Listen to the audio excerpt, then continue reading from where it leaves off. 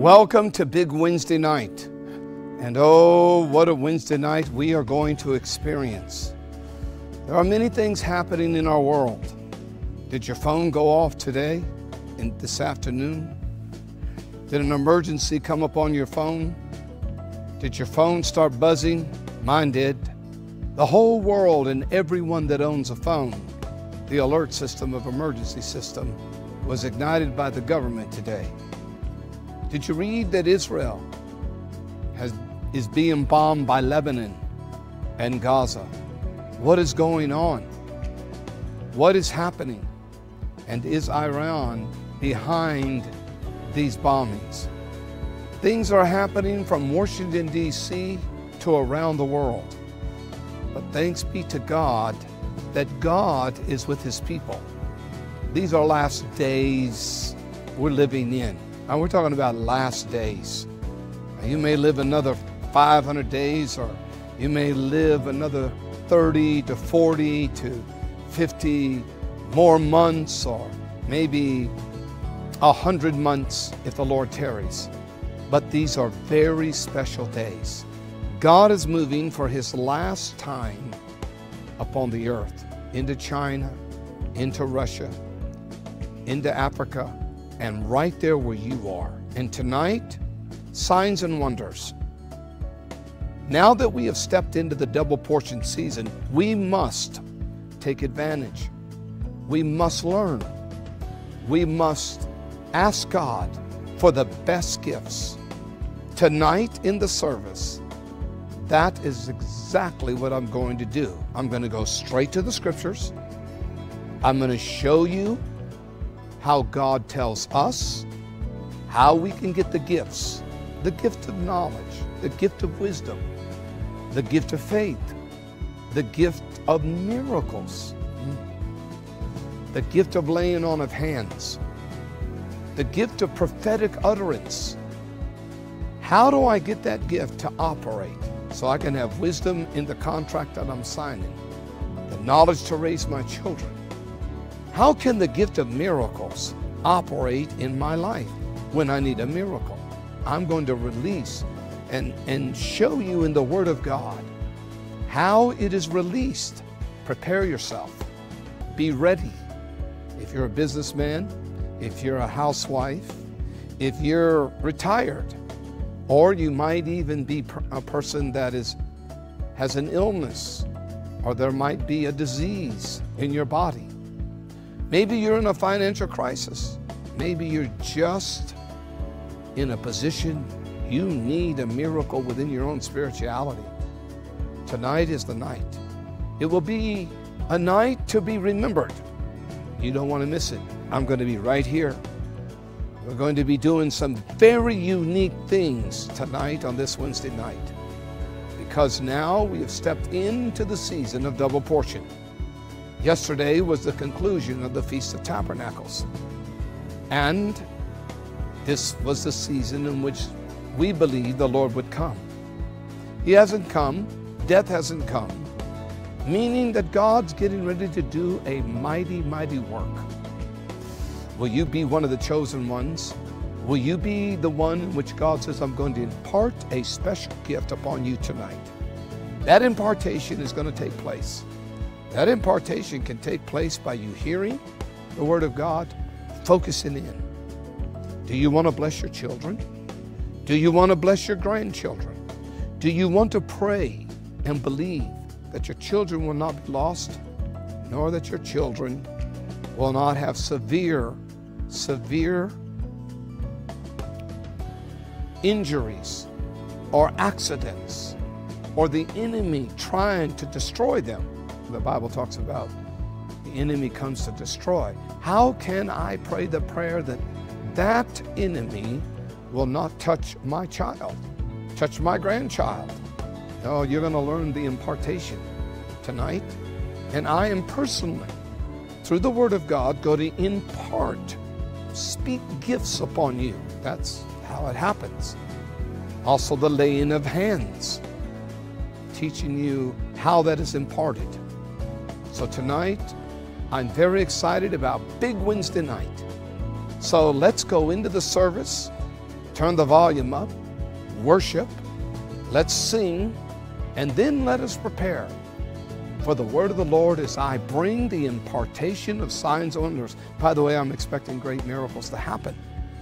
Signs and wonders. We're in the double portion. This is the time in which just the miraculous, money happens, favor happens, blessings happens. So let's go into the big Wednesday night and let's experience together signs and wonders.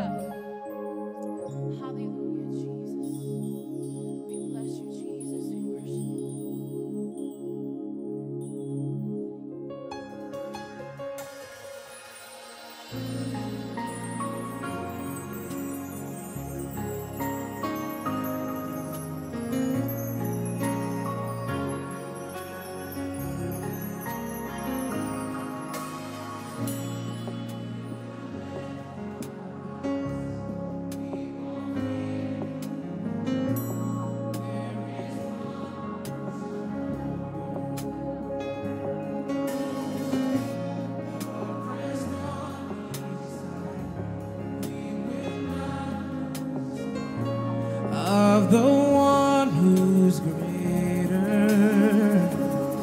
It's one name holds every victory. One voice that silences the enemy. One King who reigns for all eternity. Oh, Jesus.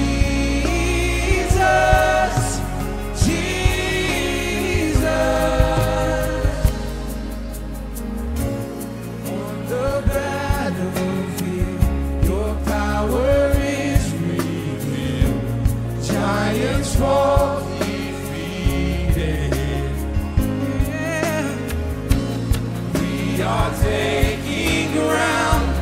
Walls are falling down in the mighty name of Jesus. One name holds every victory. One voice that silences the enemy.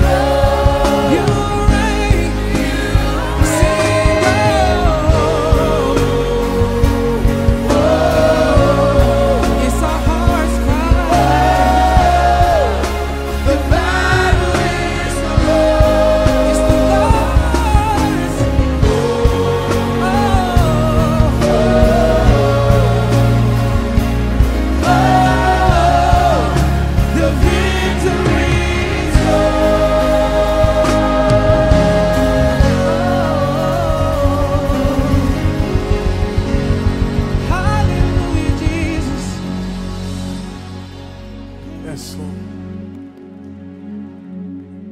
Every victory is in you, Jesus. Every blessing we find in you, Father. Thank you, Jesus. Thank you, Jesus.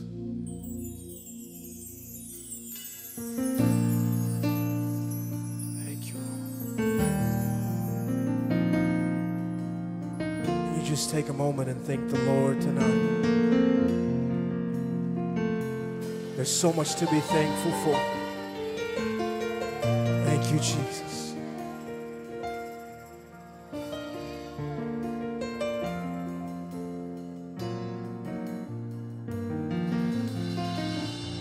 Lord bless you and keep you. Make his face shine upon you and be gracious to you. The Lord turn his face toward you and give you peace. We sing that together, church. The Lord bless you and keep you. Make his face shine upon you. Be gracious to you. The Lord turn his face toward you and give you peace. We sing amen.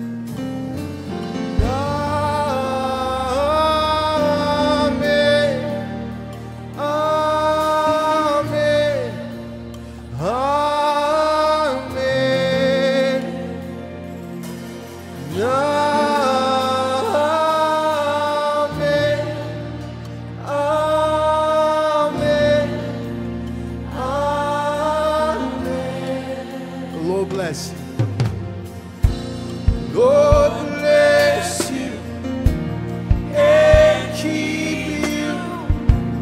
Make his face shine upon you and be gracious to you. The Lord turn his face toward you and give you peace.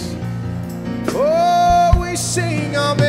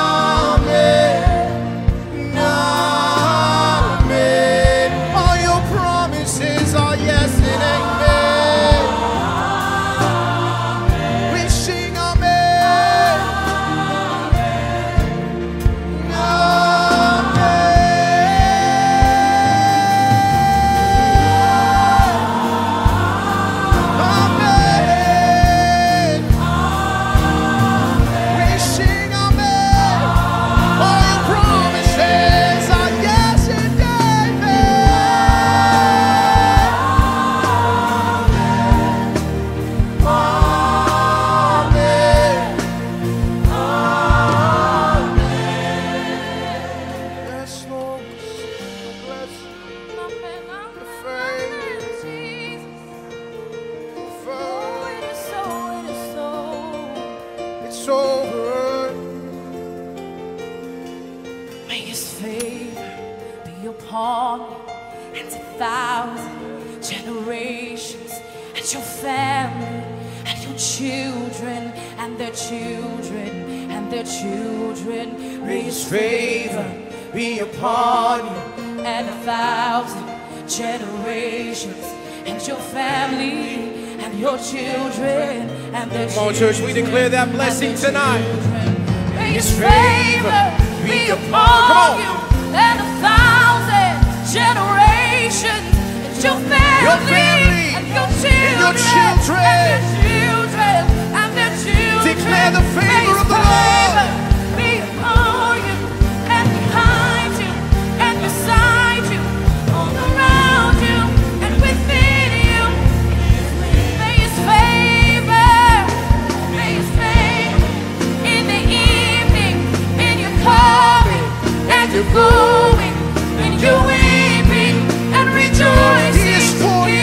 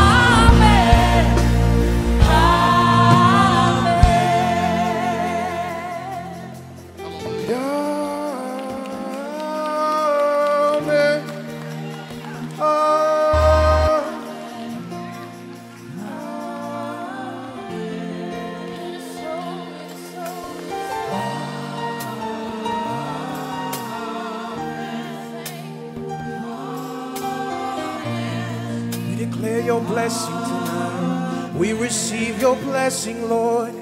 May his favor be upon you and 1,000 generations. Your family, your children. Just receive that blessing tonight, church. May his presence go before you and behind you and beside you, all around you and within you. He is with you in the morning, in the evening, in your coming and going, in your weeping and rejoicing. My God is for you. He is for you. My God is for you. My God is for you. He is for you.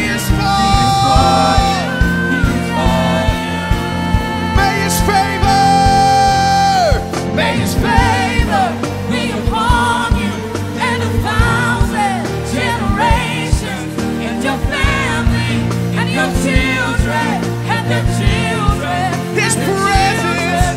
May his presence go before you and behind you and beside you. It goes all around, always with you, never abandoned you, never forsaken you. In the morning, In the evening, in your coming and your going, in your weeping and rejoicing. He is for you. He is for you. He is for you.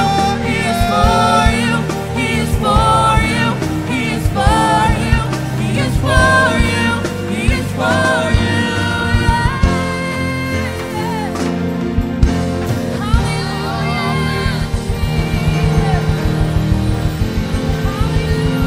Amen. Come on, clap your hands, all you people. He is for you. He is for you. He is for you. He is for you. The devil is against you, but he is for you. I may have failed, but I'm going to get back up. He is for me.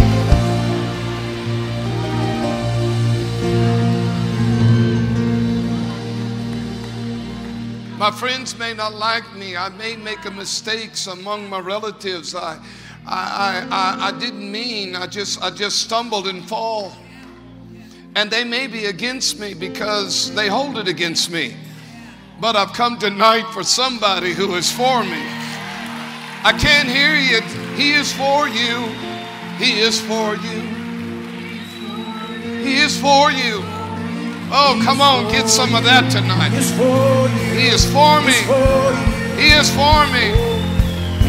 for you. Come on. He is for you. He is for you. He is for you. He is for you. He is for you. He is for you. He is for you. He is for you. He is for you. He is for you. He is for you. He is for you. He is for you. He is for you. Everybody. Come on. Everybody. You that are watching, join in right there where you are. Everybody. Amen. Amen.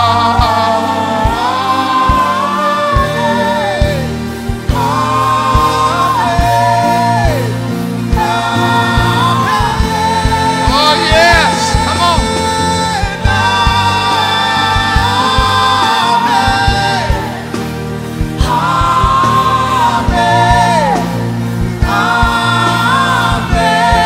One more time, everybody. Amen.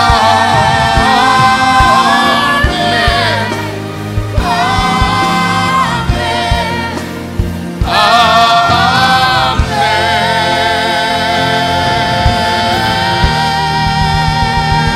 Oh, yes. And so be it, Almighty God.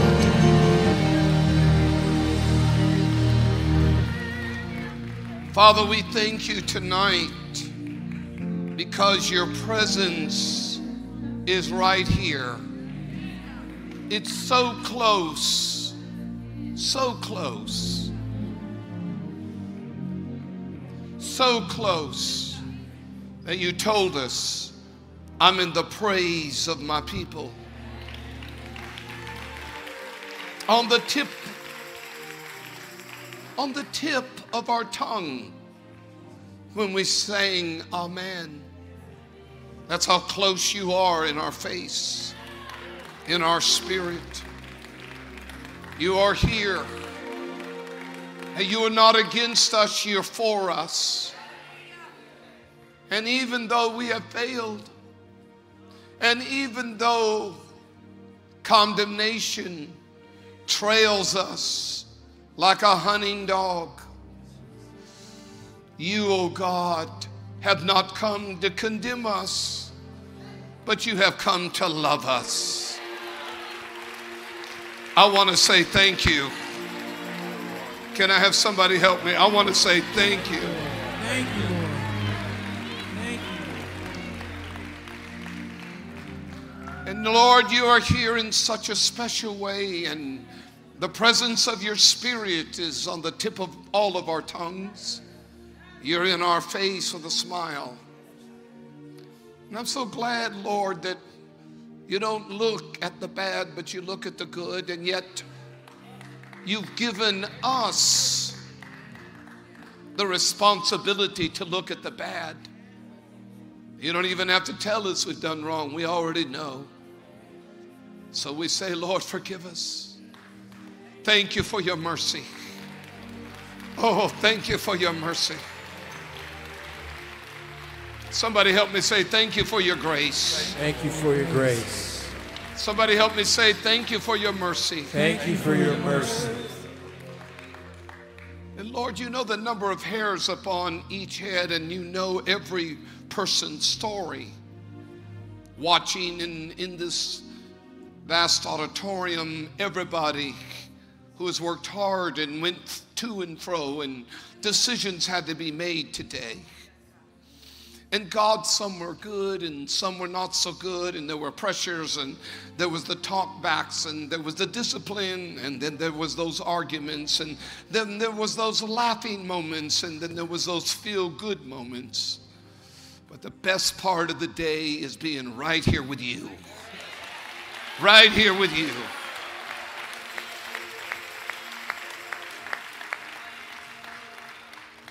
And we want you to know, God, no party, no concert, no movie, no family reunion, no being even with our friends, no eating out, no vacation takes the place of being in your presence. We thank you, God, for that. We thank you, God, for that. I need a couple thank yous from somebody. We thank you, Lord. Help me, present. Thank you, Lord. Thank you, Jesus. Thank you, Jesus. Thank you, Lord. Thank you, Jesus. Thank you, Lord. Lord, I'm not ashamed to ask you boldly to touch every single attender, hearer, and viewer, because there might be something wrong in our bodies that maybe some know and maybe some don't know. But I'm going to ask you, because it was at your request, Lord, that you said, you ask anything in my name. What a privilege. Ask anything in my name.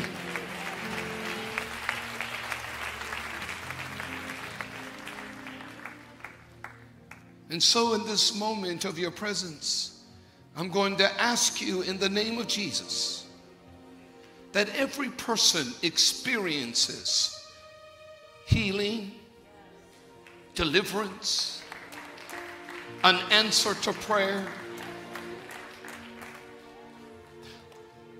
In the name of Jesus, the person that's worried about something, in the name of Jesus, let the worry stop and replace it with peace in the name of Jesus. Lord, there's a mother here tonight that's concerned about the issues of her family. Nobody sees her tears. She don't know who to talk to. But she's come to talk to you tonight. And God, you are the healer of our sons and our daughters, of the husbands and the wives, the children. And God, you do such great things. And someone that is hurting, worried about the decision they got to make, somebody that's hurt them, somebody that's taken advantage of them. Lord Jesus, touch them. Every person in this room, I'm going to tell you something. The Holy Spirit is here. A good way to honor him in the posture not only of your standing, but if you just lift your hands, which God says, lift holy hands to me. Let the presence of Jesus do his work. Let him breathe into your being, your soul. And he sees you. Let him wipe your tears. Let him heal your body. Let him deliver you. Thank you, Jesus. Now with your hands lifted, keep them lifted. This is how you should honor him. You say things like this with your eyes closed. He's right in front of you. He's smiling at you. He's not mad at you. He's smiling. And he just needs to hear, hallelujah, hallelujah. It's the highest praise word in all languages. Hallelujah. Just keep those holy hands lifted. You watching, lift your hands right there at the home. Watching from the phone. Lift your hands, hallelujah. Hallelujah. Oh, he loves that. He loves that. Hallelujah. Sing it to him. Sing it right in his face. Hallelujah. Sing right in the face of God. Hallelujah. Okay, one more thing. Just if your arms are not tired, just keep them up a little bit, and he likes this too. Because he said in the last days there would be a generation that would not be thankful. So tonight, show him you're thankful. And here's what you do. I thank you, Jesus. Come on, let it come out of your mouth. I thank you, Jesus. Sing to him. I thank you, Jesus. Let him know you're thankful. So good. So good. So good. So good. Thank you, Jesus. Thank you, Lord. Thank you, Jesus. Ah, thank you, Lord. I thank you, Lord. Thank you, Jesus. Thank you, Jesus. Put your hands together as a sign of posture of prayer right now.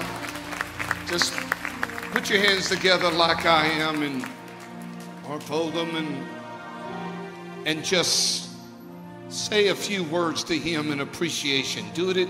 You can do it silently or loud, but you just tell him how much you love him. Everyone. Don't worry about the people behind you, in front of you. Go on, tell them, I love you. I love you, Yeshua. I love you, Mighty One. You're so good to me. Thank you for my children. Thank you for my finance. Thank you for my health. Thank you for my life. Go on, talk to him. You're a mighty God, and I could never give you the praise. I could never thank you enough. And everybody say, thank you, Jesus. Thank you, Jesus. Now, let's put both of our hands together and make a ring of noise. He's so good, eh? Wow, you're doing a good job. Hallelujah. Oh, hallelujah.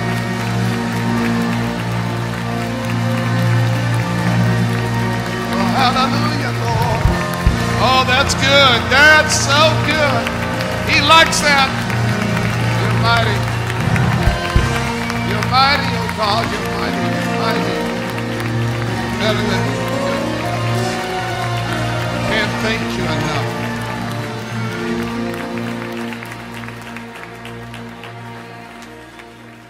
Now you got to do this because he's touched you and no telling what he's done for you. So everybody here right now, even though you had, when you got out of the car, you had trouble, you had a lot of things, but the Lord has given everybody peace. The Lord is touching your needs. So I want to tell everybody, don't worry about tomorrow. And don't worry about what's going to happen after the service. God has got it all under control. Come on. Come on, balcony. Come on, you.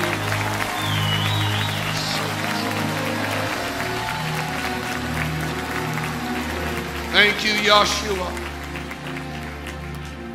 So you know what I want you to do? I want you to put a smile on your face, and I actually want you to say nice things to people you don't know and you do know. And you could say things like this: so good to see you. I appreciate you. God bless you. Say those things to one another right now, all over the building, in the balcony. And for you, God bless you. Thank you for being with us. You guys will stay with me. Just stay with me. And okay, that's enough. Sit down. That's enough. I didn't think you'd go crazy, but no, I respect that. For you.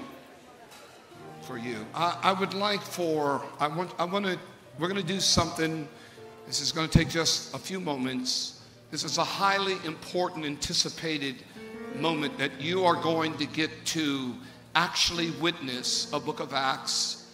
Tonight's about signs and wonders, and there's some exciting things that the Lord has really showed me in scriptures for you that is really going to do it's going to give you great benefits.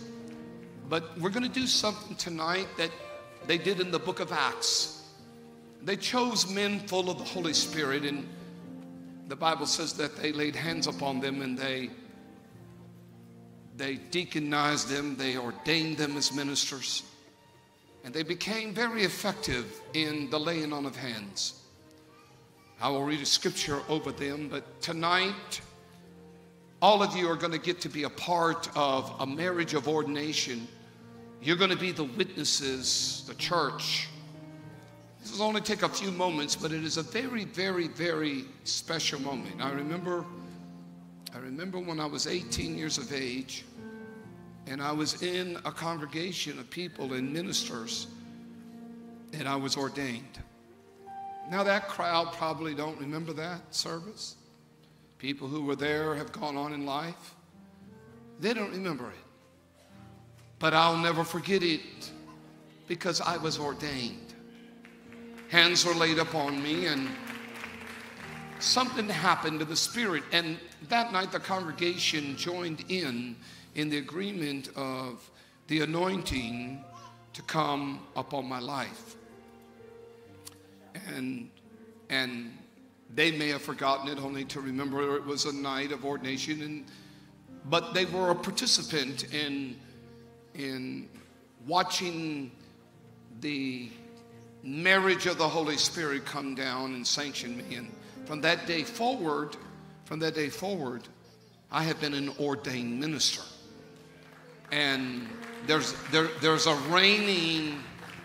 an anointing when this is done biblically. So I've asked the singers, thank you, Tavon, and all of you. This is a very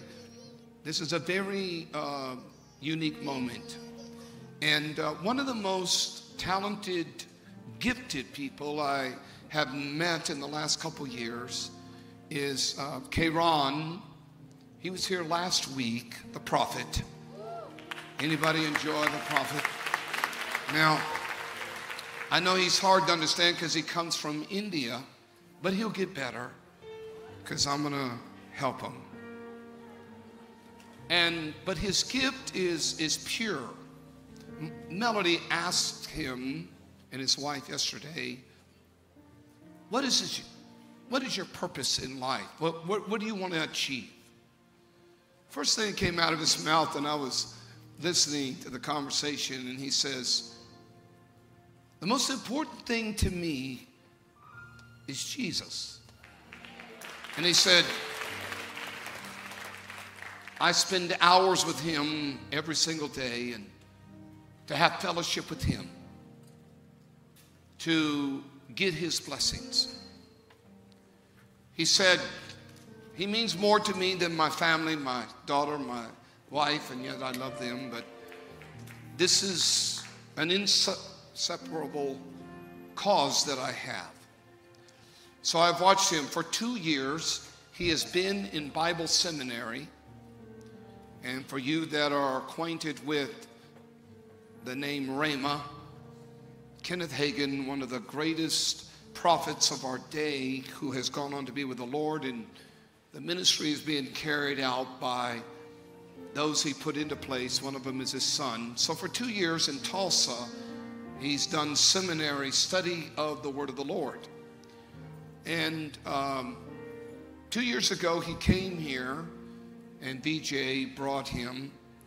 And I have to tell you this so that you will, your family, we need to be intimate in this moment because it's an intimate moment. So I'm going to be very intimate with you on what happened that day.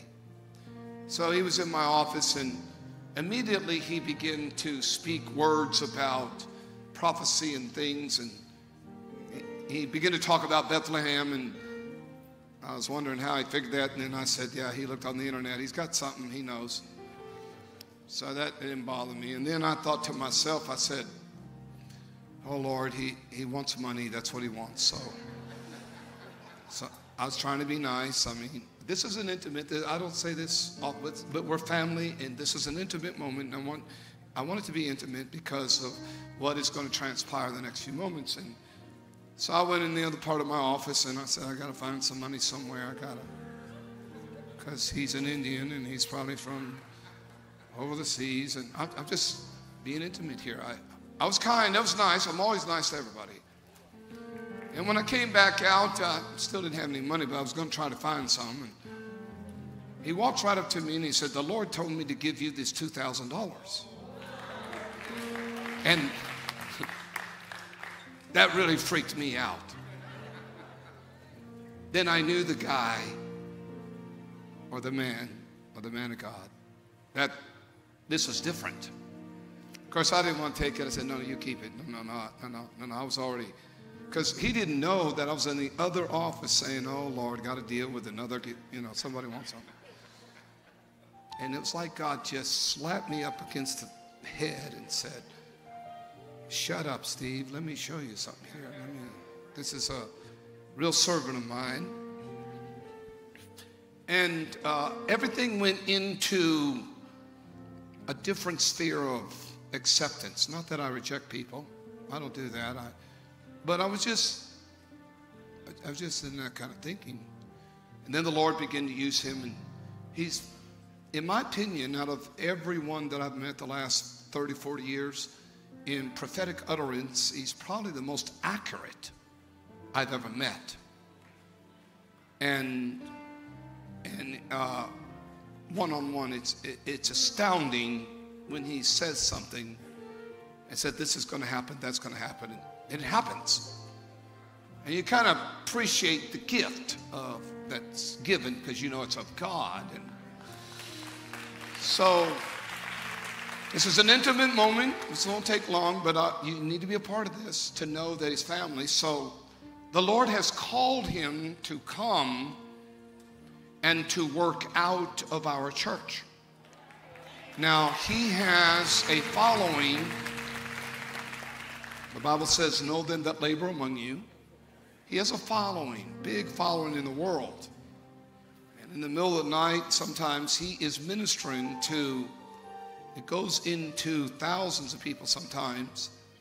So all over the world, he has a following, people all over the world, and he ministers to. And he ministers, so when you don't see him, he's somewhere in the world or in the country in much demand. So he's not coming here to take, he's really coming here to give. So the Lord had spoken to me in our university that our equestrian center is about to go up. We're getting the tractors, and things are starting to move in a way in which, as we begin to progress in the kingdom, that he will become a part to the point that we are, in the next few months, we want to implement in our university the School of the Prophets. And we want to biblically train and let the gift begin to come upon people so that we can affect our neighbors and businesses and people. Because too many people are dependent upon horoscope. And that's not a God thing. But God has his own prophetical utterances, and it works in the body of Christ. So he will be moving here. He's got a wonderful wife and child, and they will be under the umbrella of Family Christian Center to get their citizenship in. And he's very fond of Kent and has a tremendous burden for the city church and has done magnificent there and has done great. I would like for he and his wife, Karan, and would you come and stand here, you and your wife? And I would like the pastors to come and stand behind them. And you can bring your little girl. Yeah, come on, baby. Melody, I would like for you to come. Where's Mel? I want you to stand next to her. I'd like for the pastors to stand in place. Singers, you'll help me. And then I would like for the elders to stand in the church. You can be seated just for a moment. What's that? Oh, that's hers. Okay. And so you'll be a part of this ceremony. And Pastor Mel, if you'll hold that. Mel, if you'll hold that. Now, and elders, if you'll step forward. Elders, step forward. And you may be seated, the rest of you, so that everybody can see this great, grand moment of ordination. This is how it's done biblically, and you're going to be a part of this, witness it. And you should participate, because you never know when you're going to bump into him and he's going to say, I got a word for you. And that is a real gift in the body of Christ. So, you know, I'm an American, and it's easier to pronounce Smith, Jones, than it is to pronounce these Indian names. But it is Prophet Karan. His last name is Morley. So just think of Moore and Lee. And tonight, he and his wife stand here in the presence of the church. And before I lay my hands upon you, and we lay hands upon you, and to anoint you, to ordain you in this incredible moment of your life, I read to you what Apostle Paul said to Timothy. And sir and ma'am, I want to tell you that this was written when he was in prison. He's coming to the end of his life, and he experiences cold, and Timothy has traveled with him on the second and the third journey. But now Timothy is a young pastor in Ephesus, and Timothy, he is writing to two books he writes to him, and he writes from Rome, and Paul will live another 4 or 5 months, and then he will be beheaded. He will be caught up in the manslaughter of a Hitler called Nero. Nero, in his drunkenness, burned half of Rome down and blamed it on the Christians. So all of Rome went after Christians, and they played games with the Christians, like at the Colosseum. If you should ever go to Rome, you could go to the Colosseum. And Nero would take Christians, and it would be packed with hundreds of thousands of people. It's a huge Colosseum. It still remains there today. It's a phenomenal piece of history to view if you go to Rome. Melody and I have been there. And Nero would take the Christians and put them out in the arena. And there would be, I think it seats about 120,000 in its heyday. And lions would come out, and they would enjoy the lions eating Christians. He was a demon-possessed emperor of the world. He was worse than Hitler. And Paul got caught up into Nero, and so did Simon Peter. They both were there under Nero, and Nero, of course, killed Peter by crucifying him on a cross, and Peter's request was upside down. He's writing to Timothy, and I must tell you this, and for every person that enters the ministry, when he brought Timothy aboard, Timothy's father was Greek and his mother was Jewish, and under the law of Judaism, the father must make sure that the son is circumcised. And of course, that is a covenant that God made with Abraham. When Timothy, who was half Greek, came into the calling of his ministry and to be ordained, Paul said, Tim, I know this is going to be difficult for you because you're a grown man now, but where we go and preach, they're not going to accept you, the church, the saved people, because you're not circumcised. So I'm going to ask you to be circumcised. Here's a grown man, anointed of God, but Paul says they'll reject you, and I want you to be received by the body of Christ. Can you imagine that? And Timothy, a grown man, submits to that and goes through circumcision as an older gentleman so that he might be ordained. Now, the only reason why that was done is because of tradition. Paul just, Timothy, to be accepted, because Paul says, I do all things to reach people. And already some people have already talked themselves out saying, oh, praise God, I'm not going in the ministry. I'm out. Well, thank God we're under grace.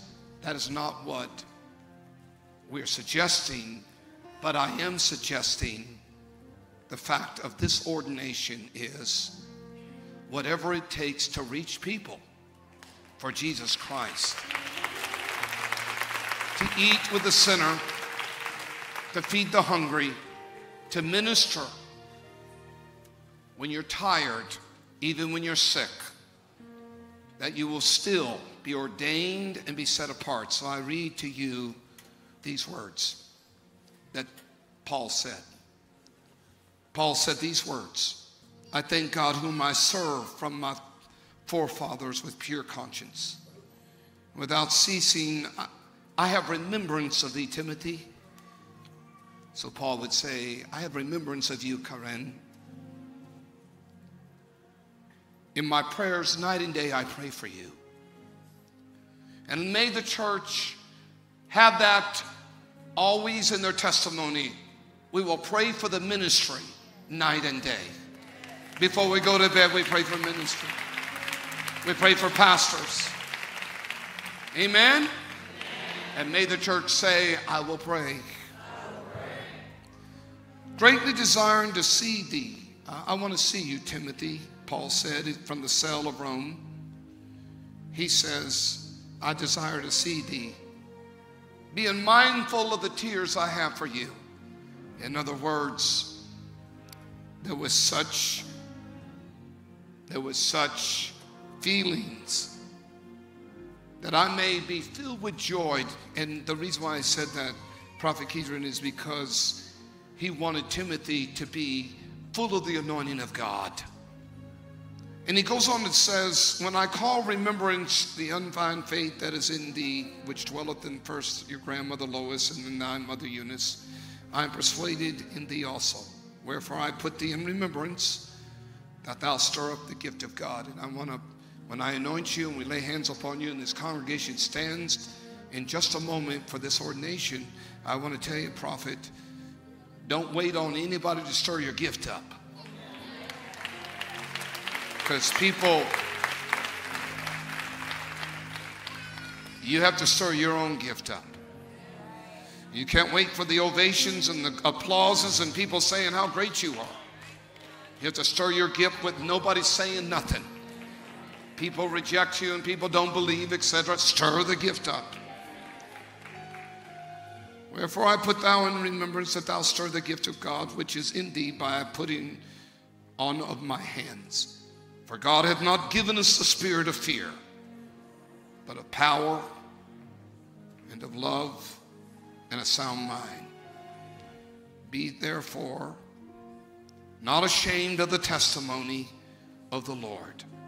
And of course Paul says, nor me a prisoner, but be partakers of the afflictions of the gospel according to the power of God, who hath saved us and called us with a holy calling, not according to our works, but according to his own purpose and grace, which was given to us in Christ Jesus before the world began. Sir, be instant in season and out of season. And do not let any man despise your youth. And that when the ordination of this night is fulfilled, may there be paths and may there be gifts that are given to you. So now, will the congregation stand as I anoint the anointing of ordination? And I anoint him now in the name of the Lord Jesus Christ. I anoint his wife. I anoint his child. Elders and pastors, put your hands upon ones in front of you. And now we lay hands. And we place our hands upon this man of God you have called.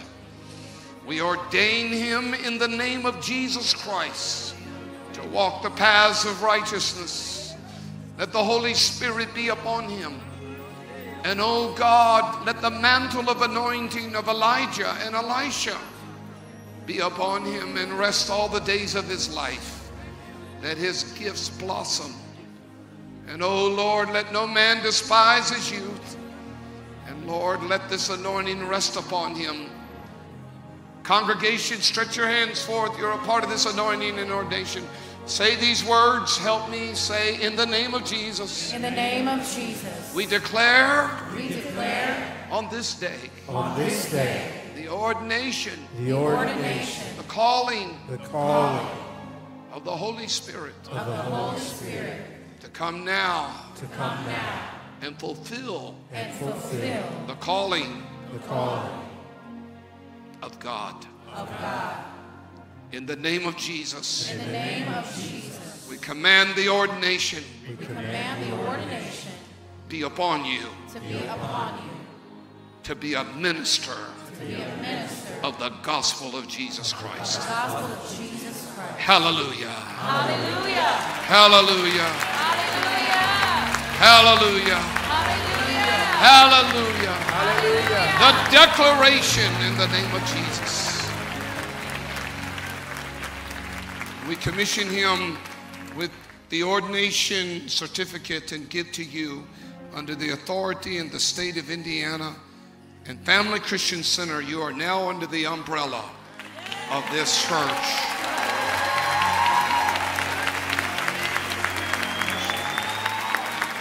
We congratulate you.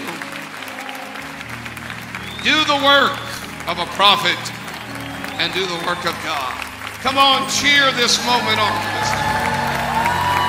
Hallelujah. Hallelujah. Hallelujah. Hallelujah. Congratulations. All of you shake his hand. You shake somebody's hand and say, we just did it. We added to the ministry. We added. Shake his hand, congratulate him. Congratulations, all of you pastors. Come on, elders, congratulate him. Then all of you will be able to do that after the service. Congratulate. You may be seated as they're doing that. While they're doing that, watch this, and then I'm going to give you a word.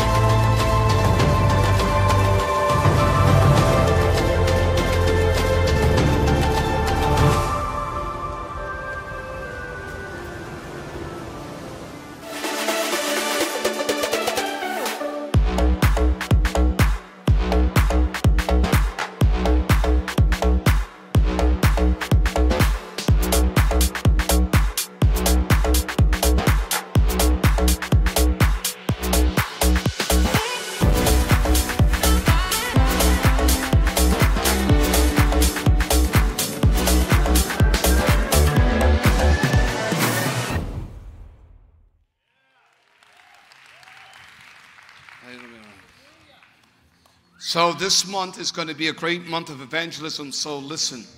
We didn't do 4-H because they've taken all of our rigs down that we fly, and new rigs are being put in. We've had those rigs up for 20 years. We flew Jesus out, Angels. Now the new rigs are being put in, and so we're not able to do our Scrooge because of all of the effects, but everything will be in order for Jesus of Nazareth. But so this month, in 2 weeks, I will do Eagle's Nest. I'll build a 2-story eagle's nest. I'll preach out of an eagle's nest and make all of you eagles. Anybody want to be an eagle? A couple of things I will do before the end of the year, but we are going to do this. We're going to do this trunk for treat. And since it's now unsafe in our neighborhoods, most of them, we need 100 cars with trunks, trunk of your car, so that we'll help you put candy there. And the neighborhoods and the community and your friends can come. Now, this is one of the largest things we do. You know, I'm amazed when you give candy away, everybody comes. I mean, thousands and thousands of people. It's amazing. We're going to have food stands. We're going to have carnival rides, a horse, and all of that. And then there's going to be a real treat we've never done. Is 100 teenagers are going to do Thriller in 2 performances right here during Fall Festival, 5 to 7. It's free. So it's going to be a great time. So we need you to volunteer. This is for evangelism. This is for reaching our community. Everybody say, reaching our community. These are people that come on the campus and we show them a good time and we give them candy. So this is soul winning. I want you to be a part of this. It's going to be the last Sunday of this month, 5 to 7. And donate your car. We'll sign you up. Go to the back. There's a booth. Or bring candy. Bring candy so that we can fill the trunk up. Come and help us serve, do something. But we're going to reach souls. We're going to reach people. And you can bring your families to love it. It's absolutely phenomenal. And we always have fun. And some of you need to have some fun. You're boring. Come. Enjoy what God is going to do. Now let me tell you something. This is very unusual to me. I told you that in 1948 before Christ, Abraham was born. And then in 2023 before Christ, God calls him out of the Chaldeans, calls him out of kind of a Babylonian place where is atheism. And God speaks to Abraham and says, I'm going to make a nation. I'm going to make you very rich. Does that in 2023 before Christ. Okay? Now, Abraham is the father of the Jews. He's the father of the Jews. What is astounding, blows my mind, that in 1948 AD, after Jesus died, Israel becomes a nation after 2,000 years. Are you getting this? 1,000 years, he starts the nation in 1948 before Christ, and 1,000 years later, after 2,000 years not being in Jerusalem and in the Holy Land, Israel comes back and occupies it and becomes a state. Then 75 years later, which is right now, 2023, I'm wondering what is going to happen. What is God going to do? He's going to, you better get ready. He's going to take you out of somewhere and put you in the land of living. Make you very rich and prosperous. Are you getting that? And May 14th of 2024, Israel will be 75 years of age on the biblical calendar. Abraham was 75. 1,000 years later. You can't make this up. And let me tell you something else you can't make up. Tonight, the day after Feast of Tabernacles, who I've never met, Prince Amiel bin Israel. There is a tribe that came out of that seed of Abraham when he came out. And there are black Jews. Black Jews. Not African American Jews, black Jews. And for generations they have congregated and they have come together. And there's a city 150 miles south of Jerusalem. And it's been in the land of Israel for 50 years with 4 generations. And these are black Jews.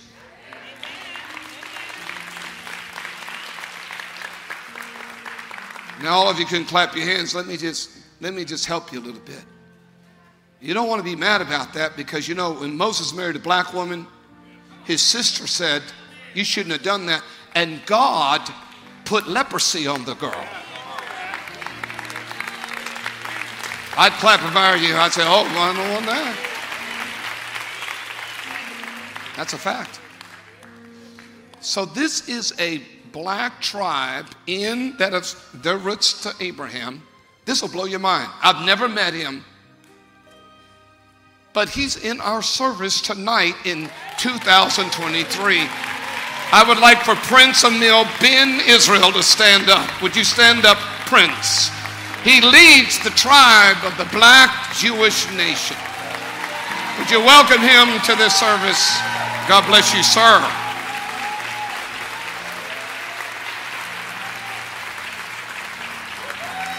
Wow, you can't make this up. How in the world did this all happen? What's going on here? Yeah, look right in that TV camera. Put the TV camera on it. And don't, help me, Dimna.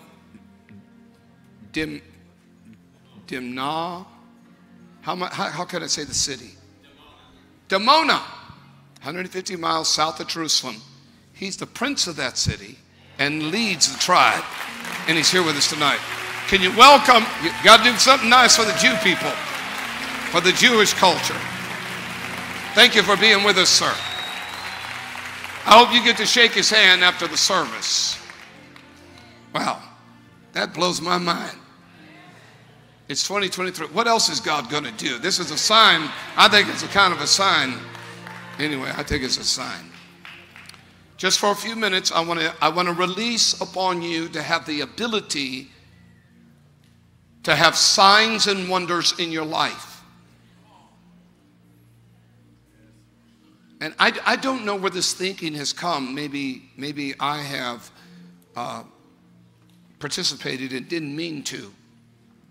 But sometimes we think that the only people that can have the gifts of the Spirit operate is ministry. That's wrong thinking. Now there is a fivefold ministry that is to perfect us, and that's in order. There is prophets and there is teacher. Well, you could take your hand. It's a good illustration that you could take your hand and the little finger is the teacher, and the ring finger is the pastor, and the tallest finger is the evangelist, the outreach, the Billy Graham reaching souls, and the pointing finger is the prophet, and the thumb is the apostle because it has the ability to touch them all. And they perfect the saints. Somebody would say to me, what are you? Well, I've noticed that my calling is really an apostle because sometimes I teach, sometimes I pastor. I'm a good evangelist because we're always reaching people, you know. And then God will use me as a prophet to point the direction. So the apostle, true apostle. Now some people are just teachers. They can't do more. Then you got some people that can teach and pastor. And then you got some pastors that can evangelize or an evangelist. This is for the perfecting of saints. Then you got prophets that can teach, etc. And God cultivates that to perfect the saints. But now the saints, all of you that are born again, I want to tell you that the devil has got into our thinking that we are either not spiritual enough, we're not good enough, that we can have the gifts of the Spirit. But let me forewarn you that when you're using the gifts of the Spirit, don't you dare take any credit for it. You will find yourself in critical error with God. The only reason why that Satan cannot be saved and repent, and he's not, because he crossed the line. He crossed the line. And the reason why Satan and his angels have no ability to ever recall what they've done is because angels don't have blood. Only people that have blood can be redeemed by the blood.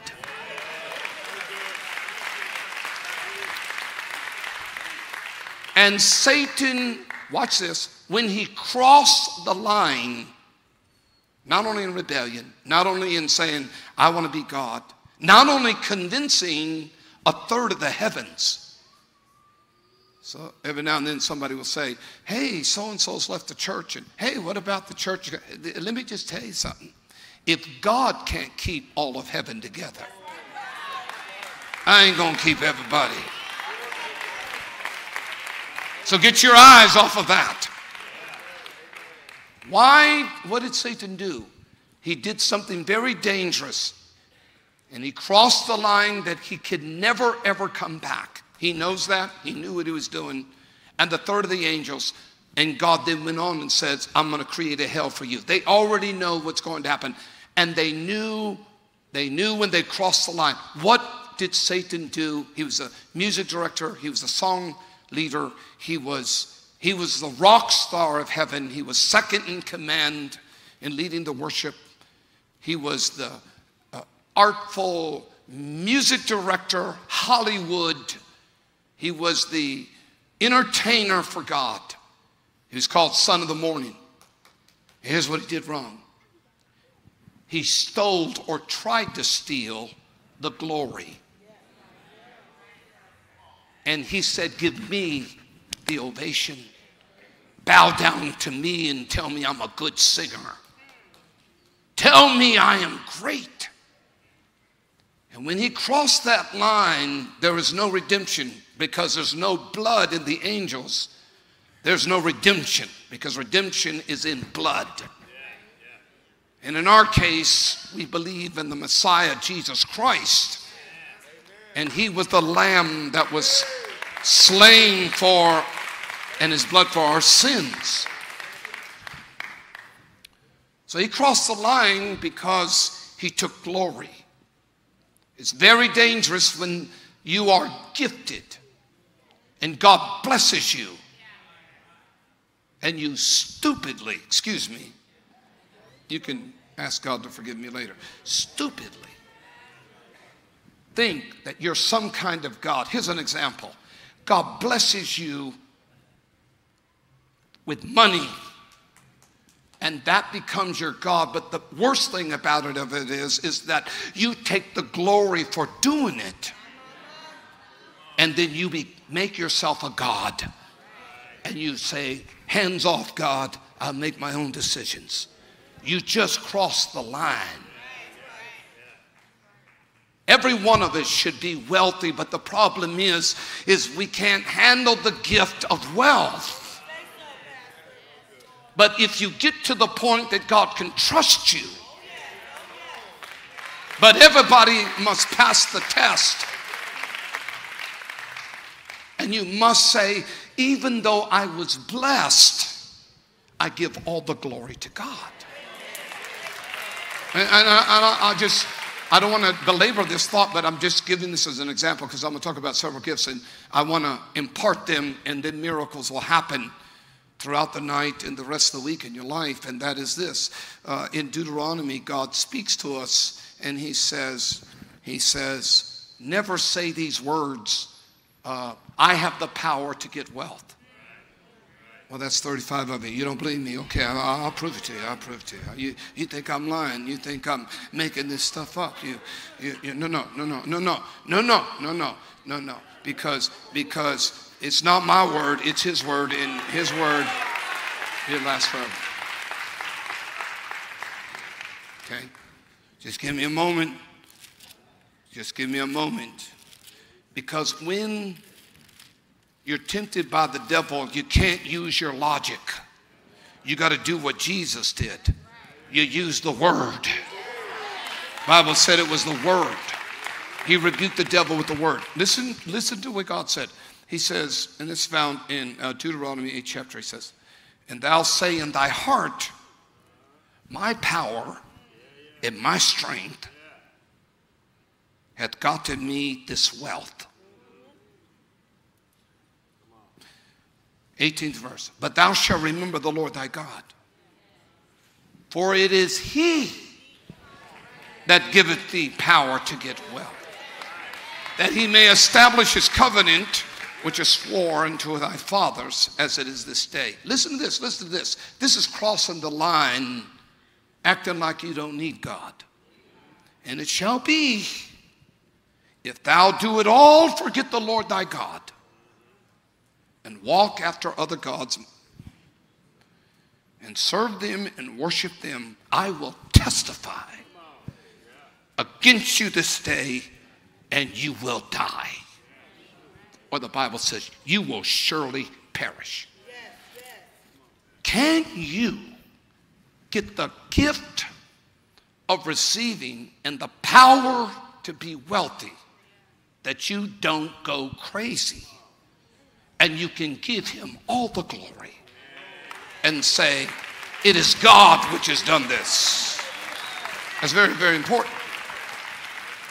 That's some of the gifts that are going to be imparted to you according to Corinthians. Look what Corinthians, quickly, I want to go through this list of gifts in which the impartation is going to be. Everybody say tonight, say, I'm ready to receive gifts. Ready? What kind of gifts? Well, 1 Corinthians 12 gives us instruction, very good instruction, and says these words. We're going to start there. We are. Now there are diversities of gift, but there's the same Spirit. In other words, and there are differences of ministration, but the same Lord. Okay? Next verse. And there are diversities of operation, but it is the same God which worketh all in all. Okay. But the manifestation of the Spirit is given to, everybody say, every man. Doesn't say ministers. It says every man to profit you. To profit you. Tonight, somebody's curse of poverty is going to be broken. Tonight, there is going to be an impartation, and there is going to be profit of some kind of miracle that's going to bust, it's going to crack, it's going to break the chain, it's going to set you free, your family, something. Everybody say, I'm ready. Okay, so what are these gifts that I'm about to release in the name of Jesus and want them to be on you. The next verse says, for one is given the spirit of the word of wisdom, another the word of knowledge by the same Spirit, the Holy Spirit. To another, these are the gifts. Another faith. Now this faith is not the faith that you were all given when you were born, because to every man is a measure of faith. But there's a gift. There's another gift. There's a gift of faith. You have the faith. You got saved. You're here. You're living by faith. But there is another gift. And this gift operates when you covet it. So, and that gift of faith is in high level. That it can move mountains. It can move cancers. It can build buildings. It can change nations. How many would like to have that kind of faith that what you speak, it comes into existence? That's the kind of faith. To another, the gifts of healing. The gifts of healing. Gifts of healing. Let's keep moving here so we can move through this. Another, next verse, same spirit. To another, the working of miracles. In other words, there is a gift with the Holy Spirit that when it comes to you, it operates, and miracles are supernatural. Just things happen that you say, wow, what that, whoa. Anybody would like to have that gift tonight? The operation of miracles. To another, a prophecy. A best way to say prophecy there is proceed. Proceed. Proceed your future. Speak to your future. Speak to it. I will not be broke. I will not be disgusted. My children will not be lost. I speak over my children. They're going to be blessed. They may be living for the devil and hell may be in their life. But in the name of Jesus, the devil's going to have to let them go. I am prophesying over my children. I am prophesying over my family. Anybody like to do that over your children and your grandchildren? You can have. This is a gift. To another, discerning of the spirits. That's simply knowing what to do. Should I do this? I don't like that. You ever been somewhere with someone you didn't know and say, something here, not right? Have you ever gone down the street and said, I think I better turn around and go the other way? Have you ever walked down an aisle of a store and you said, I don't know, I'm not going to walk down there. I'm going to go over here right now. And you didn't know, but there was something. That's the discerning. Listen, that's a gift. To another discerning, to another diverse kinds of tongues, which simply means that there is a time in which God uses you in the speaking of tongues, a language you don't understand. And then there is the interpretation of tongues, which is a dimension in which if someone speaks in tongues, especially in the moving of God's Spirit, and you have the interpretation. You don't understand what they're saying, but God gives you the gift of interpretation. This is a gift. It's a great gift. It's a wonderful gift. Don't let it scare you. It's a great gift. And then, so now I'm going to share with you. Now I'm going to go down. I'm not going to read the whole scripture verse, but this is in Corinthians. Now, if we go to Romans, the 12th chapter, real quickly here, there's some other gifts. And you go to Romans, the 12th chapter, and they can bring it up, having different gifts according to the grace that is given to us, whether prophecy, let us prophesy, or proceed. I want everybody in this room right now, in the name of Jesus, I want the gift to come upon you, and I want you to prophesy about the rest of your week. And this is what you should say. It's going to be a good week. Come on, speak it. Now, let me tell you something about prophecy. Prophecy can only be done with the tongue of a man. Bible says your tongue is like a rudder of a ship, or it's like a bridle in a horse's mouth. When you speak words out of your mouth, you give complete direction to your body. You put yourself in the direction. Don't worry about moving forward, because God orders your steps and the motor is turned on and you go that direction. You're not hearing what I'm saying. If you don't point the direction, you could be going in all kinds of directions. Now look at this. This is Romans. This is another place of the gifts for you. Whether it's prophesy, let's prophesy according to the proportion of faith. Now tonight, in conclusion, in a few minutes, I will prophesy I may walk up to some people and say, this is going to happen to you. Now, let me tell you, I'm not doing that because I'm trying to impress you, or somebody else may do that. You should then immediately say these words, I agree with that. Now, the reason why I suggest that, is because the Bible says when two agree, if you can get somebody to agree with you, the Word of God has said that God said it is done. If you can get if you can really get two people, I'm not talking about feeling sorry for you. Let me help you on something. I'm talking about going into the spirit of manifestations of the Spirit of God. You can't go there with emotions. You can get people to feel sorry for you, and you can feel sorry for yourself, and you get in agreement, and all you're doing is sitting in a puddle of tears, and nothing's going to move. You got to get in a position of spiritual to believe that if somebody says, I got cancer, you can't feel sorry for them. You can't say, oh my God, it's terrible. Oh my God, your kids, your wife, your husband. You got to rise above that emotion level and say, I'm going to go into faith and believe that you are not going to have cancer in your life. The reason why more healings don't happen, the gift of healing doesn't happen, is because we are so emotional about it. And especially when, like Melody the other night, Shaylee, of course, she had her gallbladder out, but several nights before, I had went to sleep, and I went into a real deep sleep. And Melody was up in the middle of the night. She said, I got up, but I was walking in my sleep. And she had her hand up on Shaylee's stomach, and she was praying in that tongues thing. I don't have time to belabor this, but let me teach you about tongues. When you speak in tongues, you don't understand it.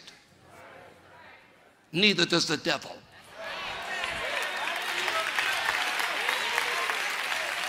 And watch this. The reason why he fights the religious world to not get the gift of tongues is because Satan wants to understand your prayer, because he hears what you're praying. Oh God, I'm believing for a miracle. Satan's sitting there saying, yeah, buddy, you're going to walk through me for you get him. Lord, I'm believing for a healing. Oh yeah, you sucker, I'm going to pour it on you. Oh Lord, I'm believing for money. He hears that.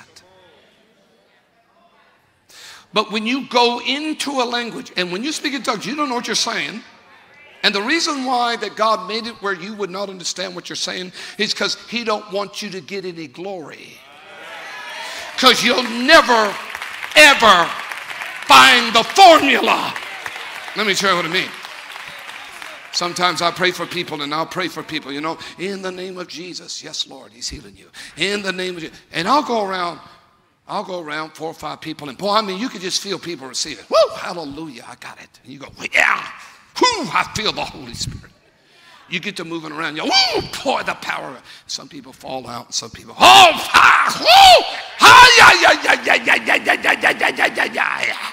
Then you get to the 6th person, and nothing happens. So you go back and you say, what did I say over there that I can say here?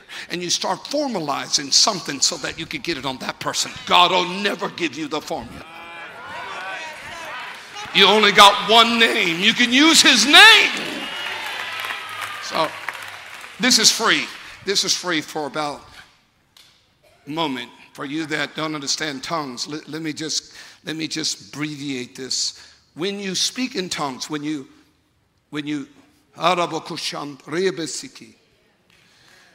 speak in tongues, when you say, and really you won't understand the words you say. Some of you want to do it. Go to your bathroom tonight. Turn on the faucet. Turn on all the water so nobody hear you, and flush the commode. Hallelujah. Thank you, Jesus. Because you're afraid to do it. The devil doesn't want you to do it. It's like a baby talking. Da, da, da, da, da, da, da, da. Mom. It's the same way in the spirit. You're not going to be clearly defining. I have the Holy Spirit. I have the gift of tongues, so I can enter into that.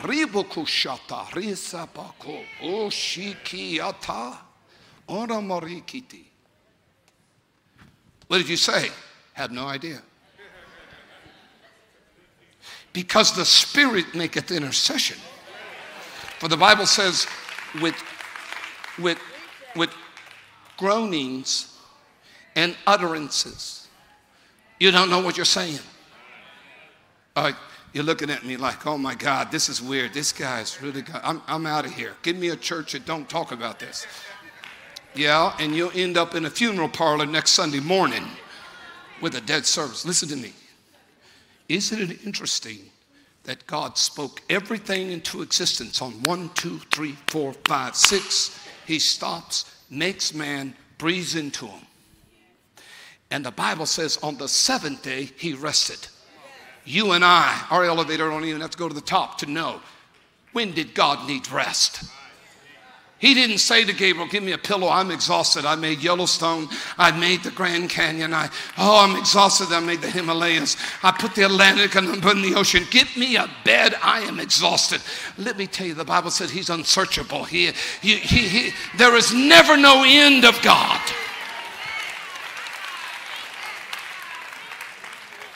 So what did it mean when God said on the seventh day he rested? Well, you have to go to Isaiah. I'm talking about tongues now.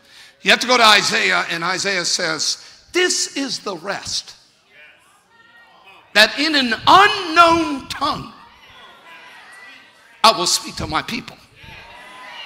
Let me slow down, slow motion. And this is the rest. And I will speak to my people in an unknown tongue. Okay? So watch this. On the seventh day, God changed languages on the devil.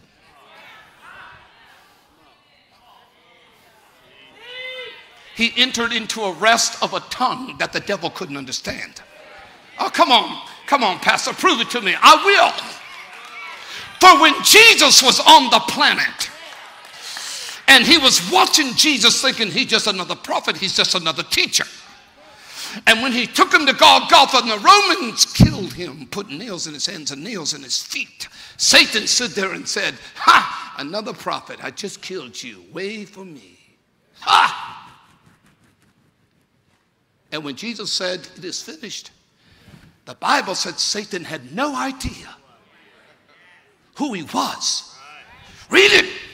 The Bible said, had he known who he was. Oh, you're not with me. Had he known who he was. The Bible said Satan would have never crucified him. Are you ready? Here's the catch. Here's the catch. Because this secret was kept since when? The foundation of the world. Because on the seventh day, God changed languages on the devil.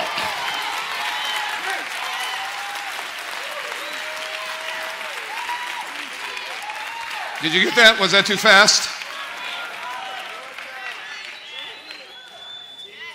For the Bible said this secret was kept since when? The foundation of the world. Meaning that God changed languages on the devil, and had God spoken, which he did, predestinated that there was going to be the covenant of Abraham, Prince, and there was going to be the covenant of a seed that in the 3rd chapter of Genesis that was going to smash the devil's head in. Oh yeah. And the devil couldn't figure out who he was.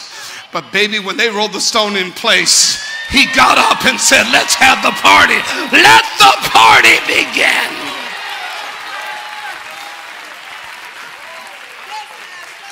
While Satan was drinking Jack Daniels and having the biggest party with 1/3 of the heavens, Jesus walks into the party. And Satan looks at him and says, take that mask off. That's so funny. Take his mask off. Join the party and have a drink. Jesus said that no mask on me. You know who I am? Look at my hands.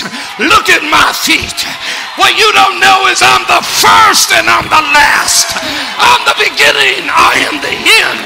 I am the King of Kings. I am Alpha, Omega, beginning and the end.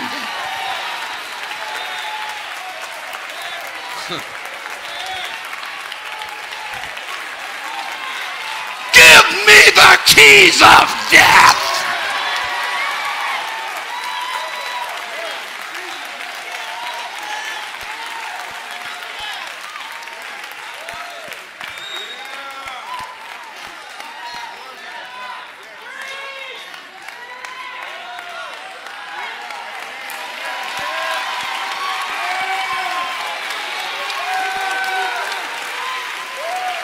Okay, settle down. That's good.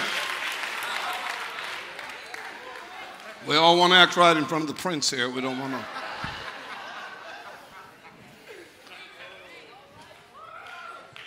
So talking in tongues is a gift. Somebody said, do I have to do it? Absolutely not. You get to, though. It's a gift. And when you get it, start praying in it, you'll drive the devil absolutely crazy. And here's the good part about it. You pray the perfect prayer because the Spirit maketh intercession for you. I don't care what you think about me. I'm not praying to you, nor am I praying to men, nor am I pressing anybody else. I am edifying to God. To hell with the devil.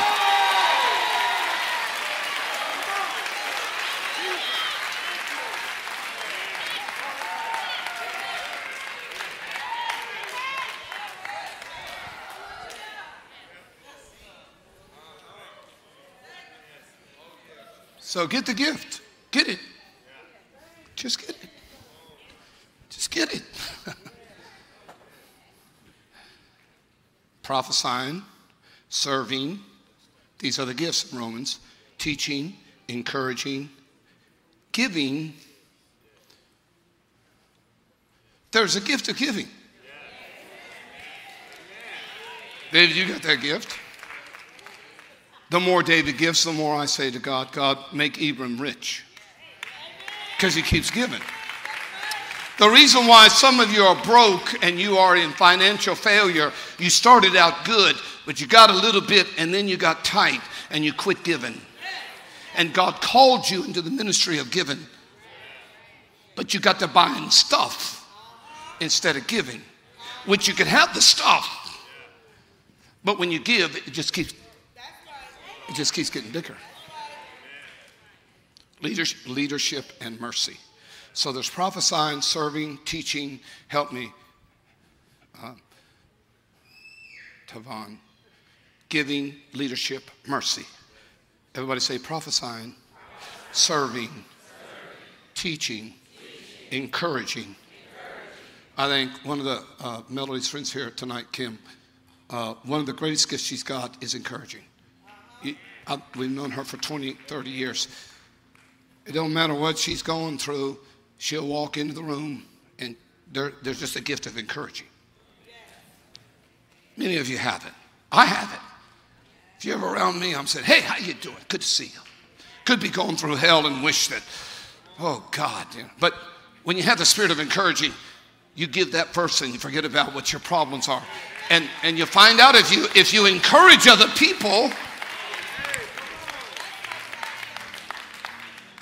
Rick, you got that. He's my next door neighbor. He comes over. How you doing, Pastor? You're a great pastor. He always comes and says, man, you were fired up last night. You were fired up yesterday. He's encouraging. Encouraging. Words of wisdom. I'm about to pray this on you. In other words, you can wake up in the morning and the Bible teaches us, covet the gift what you need that day. I need wisdom.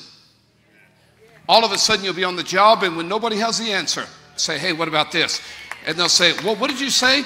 And then they'll come back to you and say, you just saved us $25,000. We're going to give you a bonus. Wisdom attracts money. I didn't get very many minutes. Let me help you. Let me help you. No. It's not fair. Let me help you. When God asked Solomon, what do you want? Solomon could have said, I want money. Instead, he said, I need wisdom. God gave him the gift of wisdom and then made him a multi-billionaire. Wisdom will lead you to money. Word of knowledge. I need a word. Do I buy this? Do I don't buy that? Don't be ashamed. Car salesman said, I think I'll take that. How are you going to pay for it? Cash. What? Yes. Yeah. Yeah. Did you say cash? Yes. Yep, cash. Are you serious? Cash. And then all of a sudden you feel something said, no, don't buy that. You go back, sorry, sir, I'm not going to get that one. I need to wait. So word of wisdom, something not right. Maybe God has got a better deal for you.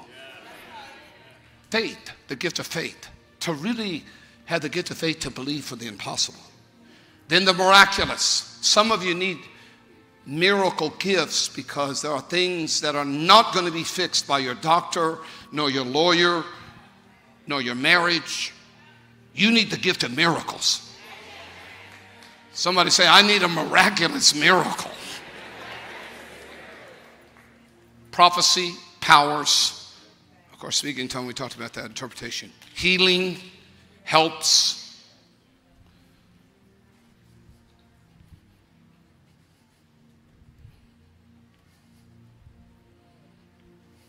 There's an illness in your body. You're taking medicine at this moment. Right now. You know better than anybody else you need a healing because what is happening to you is not working. The medicine, the doctor's call. You need a miracle. You need healing. Now, I'm about to do something right now. Just give me a moment. God, I covet now, because the Bible tells us, covet earnestly the best gift. This is right for all of us to do this. God, at this moment in the closing moments of us together, Lord, give me the gift of healing. I want the gift of healing. Please, Lord, give it to me. I give you all the glory.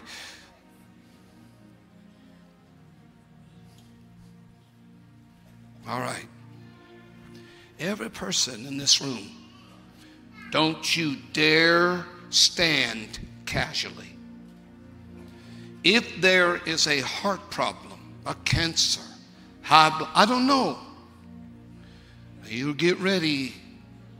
That when I tell you, will you please stand, because the gift of healing through the name of Jesus is going to go right into your body. Are you listening to me? By you standing and acknowledge to say, I need a healing, we will go into agreement and the power of God is going to come and you're going to be touched. Because I have coveted healing. The Bible said that Jesus would go into cities and he healed them all. Why can't this whole service be healed tonight with the signs and wonders? So, is it a nerve? Is it a valve? Is it a heart? Doesn't have to be serious, or it could be. But you know better than anybody, I need this healing in my body. I got to get rid of this headache. It just won't go away. I can't take medicine. I need a healing. Let me tell you something else.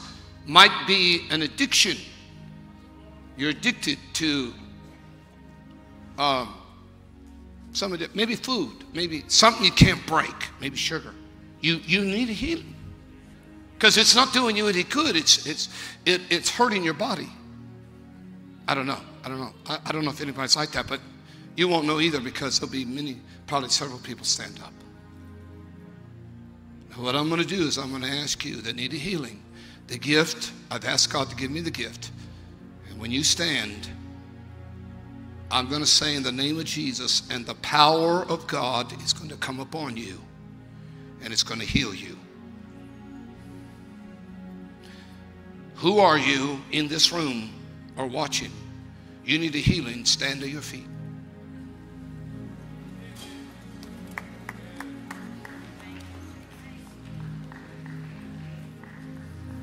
Singers, would you come? Just everybody look around. Everybody look around. Just turn around. It's all right. Look at all this. Now look up here. I'm going to teach you. I'm going to tell you something. Usually when God speaks, and he speaks in Revelation, it'll be more than 2 or 3 people. For let his word be established among 2 or 3. I ask God for the healing gift. There is nothing special about me. I'm Steve Munsey. I'm human. But I have prayed, and I know how to covet. The best gift right now is healing. Lift your hands like this, please. I want you to say these words to Jesus. I want you to say, Jesus, Jesus, I believe. Now, I want you to do one more thing before I ask God to heal you. I want you to ask for the gift of faith. You already got faith. I'm talking about the gift. So as you're standing here, I want you, and I'm going to help you, lead you. I want you to say, Lord, I covet the gift of faith. It's a supernatural faith. So everyone that wants that faith, say with me, Lord Jesus, Lord Jesus, I want the gift of faith. Now. Everybody say now. now. Your hands are lifted. You're lifted at home. I'm going to say exactly what I'm supposed to say.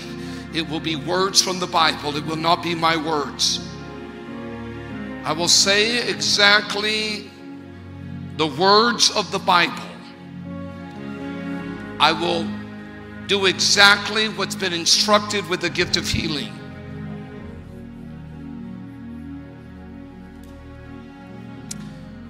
And I'm going to say the name above every other name. I'm going to use the name of Jesus. And then I'm going to say, by his stripes we are healed. This is very biblical.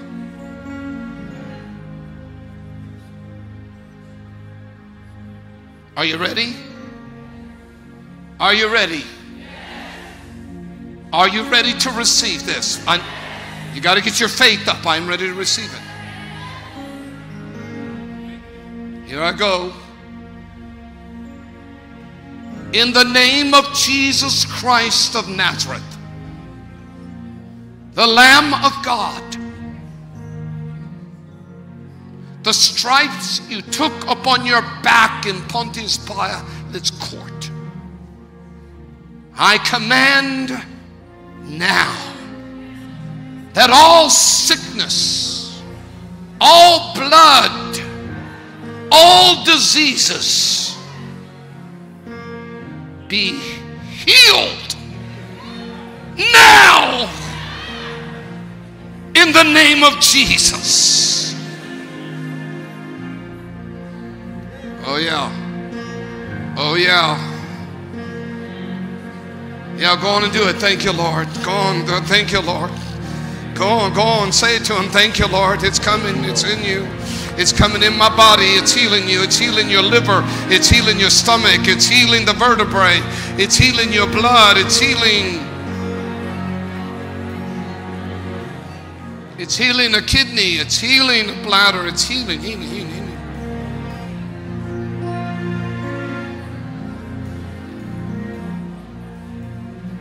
Everybody that's standing, sit down, sit down, sit down, sit down now, sit down, sit down. And everybody, you help me here. Everybody in the building say, we are healed. We are healed. Now, this is the big one. Here we go. This is the big one. For you that stood a few minutes ago, this is where you're going to draw the line on the devil and your flesh. Whether you feel the manifestations or not, because we don't walk by sight, you're going to take your faith. And for everyone that believes you were healed, that the spirit of healing went into you, the gift of healing went into you, I want you to stand and tell the devil and give glory to God. And take your faith and say, I know I'm healed. If you don't feel that, don't stand. But if you say, I know I'm healed, stand now in the name of Jesus.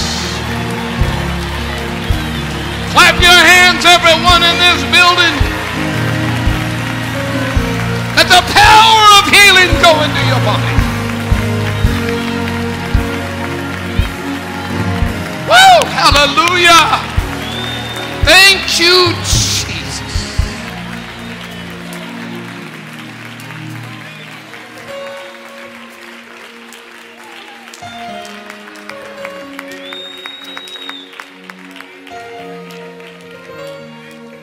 Listen to the Holy Spirit.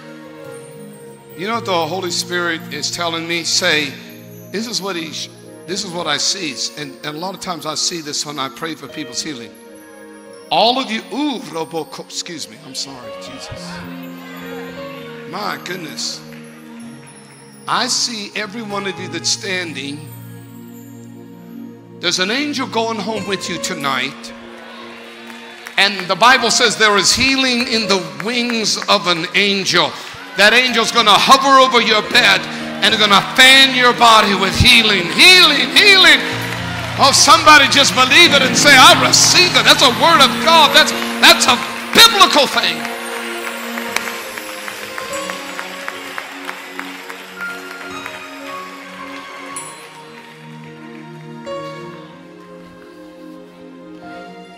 You may be seated. We're going to go here. We're late. And Rick, keep standing. Rick Newell, he's my neighbor. I know his situation.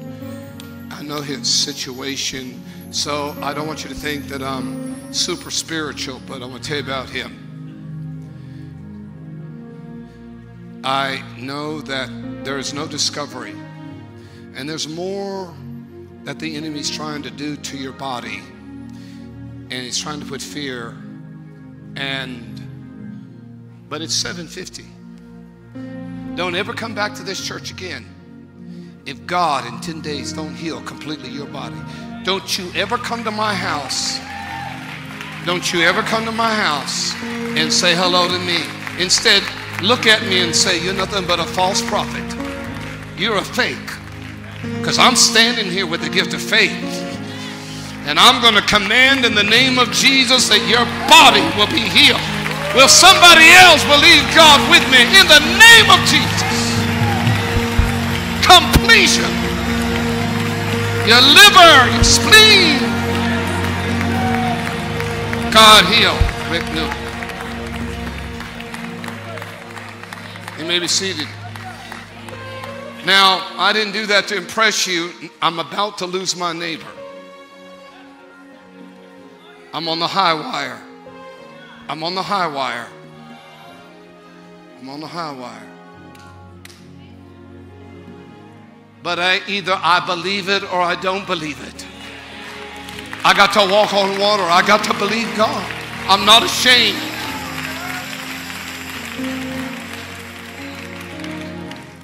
In my office, in closing, we could do all this all night, but next week we continue signs of wonder. But in my office is a bolt as big as my fist.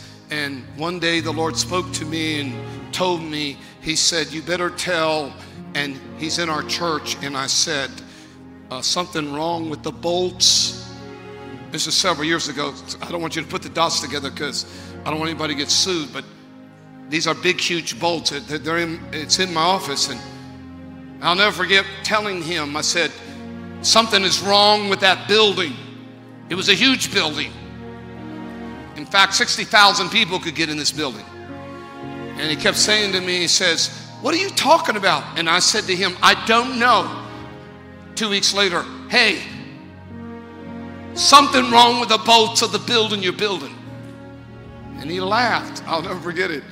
He said, what are you saying? And I had to admit to him, I don't know. Third time, June 1st, never forget it. Something wrong with that building. Check the bolts. He flew to that city, told his general, go up, check some bolts, see if they're all right. And they checked one bolt and it popped loose. And they checked the second bolt, it popped loose. 26,000 bolts had to be replaced. Had there been that Coliseum full and the vibrations of that building, we would have all heard about it. But when God speaks, I got the bolt, it's in my office. When God speaks, so what I said tonight, I did through the gift of faith, and I did for every one of you. And next week, I will continue signs and wonders, and there will be more things that God will do. So bring the sick, bring anybody you want as God begins to operate. We got to go home. How many's enjoyed the service so far? I love you. We have to take an offering to keep the lights on. So will you give? Will you give an offering? Will you give? This is better than the movies. How much do you pay to go to the movies? Tonight what you saw was the demonstration. How many enjoyed the word of the Lord tonight? So you give an offering. I give an offering. Come on, reach in, grab your phones. Let this be a moment of, Lord, I want to give you an offering. I want to give my atonement. I want to give, Lord, I want to give. Everybody say, thank you, Lord. Thank you, Lord. Ushers in the balcony and you that are watching me, you can do this right now. I'm going to put one more blessing as we are about to depart. Would you sing a little bit as they give? Just give, give, give, give. And 1,000 generations, and your family, and your children, and their children, and their children, may His favor be upon you.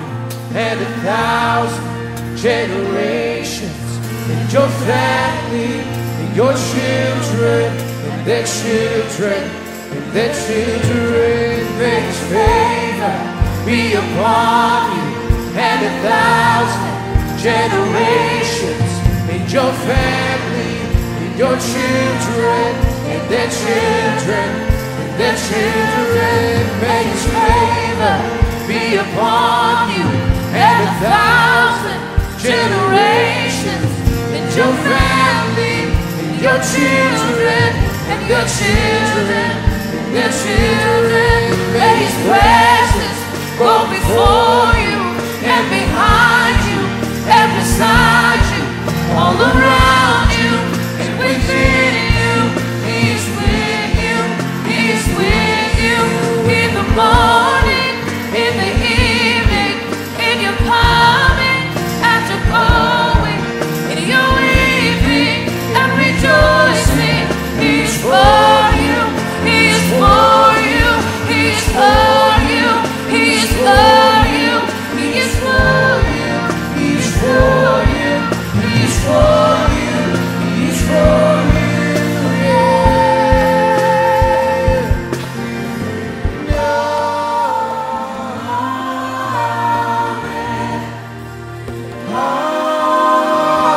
Everybody standing in the building. Everybody standing in the building. Thank you, guys. Everybody say, everybody lift your right hand. And you that gave my phones, lift your phones up. I'd like for everybody to bring your debt on a piece of paper next Wednesday night. Your debt, your whole debt. Your house, your car, your bills. Next week, we're going to claim the gift of the power of wealth. That is going to be one of the signs and wonders. Next week will be a strong night in new businesses, creative works. Everybody say, oh God. oh God. We give our offerings. Give our offering. Thank you Thank you for what you have done tonight. For what you've done tonight. By the way, folks, some of you are going to have to quit paying the $400 a month medicine bill because God is going to do a work in your life.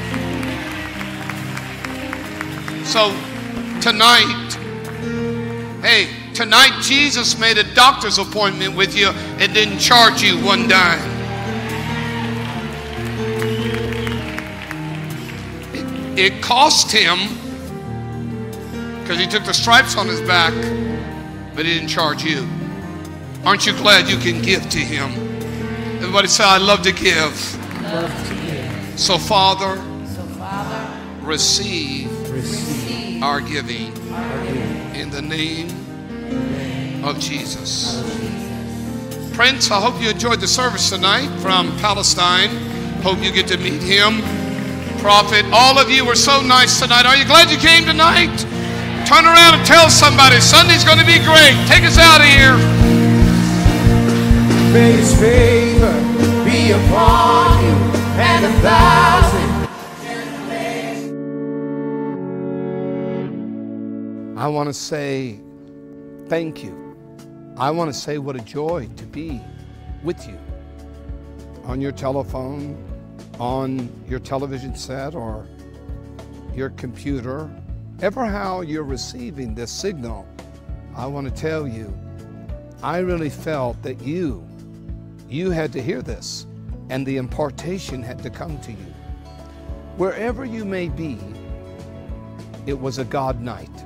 Thank you for being a participant in the ordination of a prophet, Prophet Kedron. He's a mighty man of God.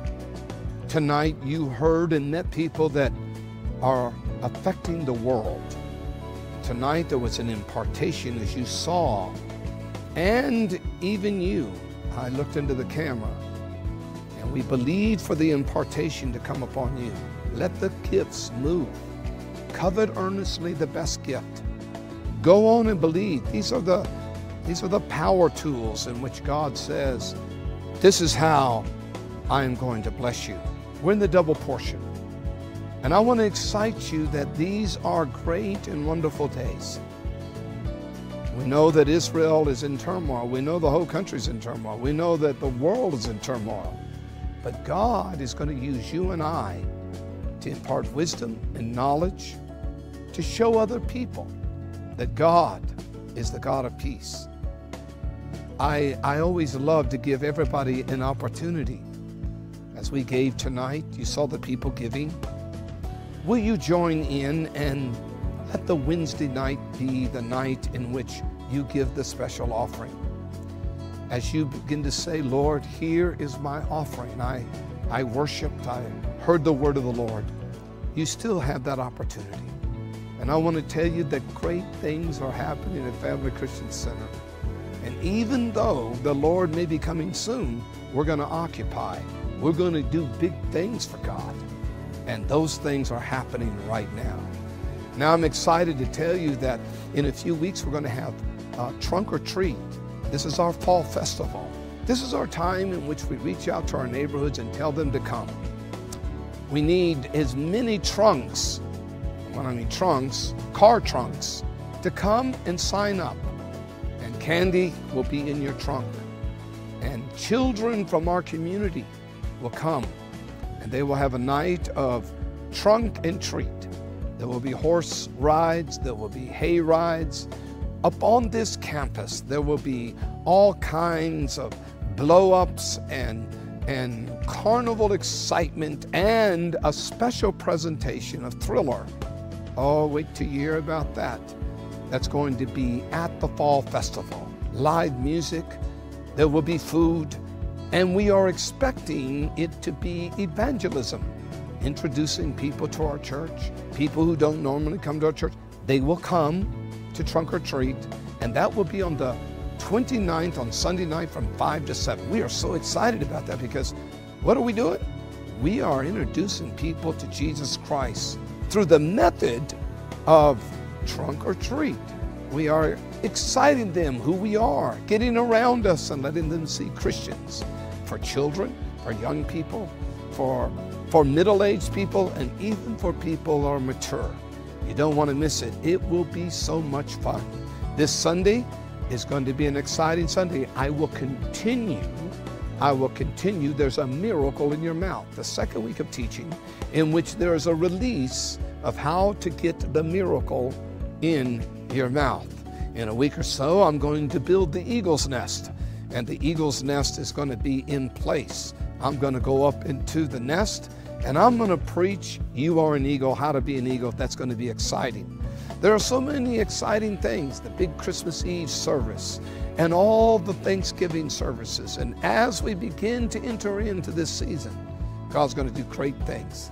I can't wait to see you Sunday, because I'm burning with a great fervency of getting and watching the miracle that is in your mouth to manifest. I also want to say that Friday morning is prayer. I will be here at 6 o'clock seeking God. I hope you would join me. Join me by way of your telephone or your screen, but plug in to the prayer meeting from 6 to 7. God always meets us there. Bring your children Sunday, young people on Wednesday night. Things are happening. Come and be a part of a church that's growing. I just want to tell you, I am so excited about the impartation that God did with you. God loves you. We need you. Together, we can change the world.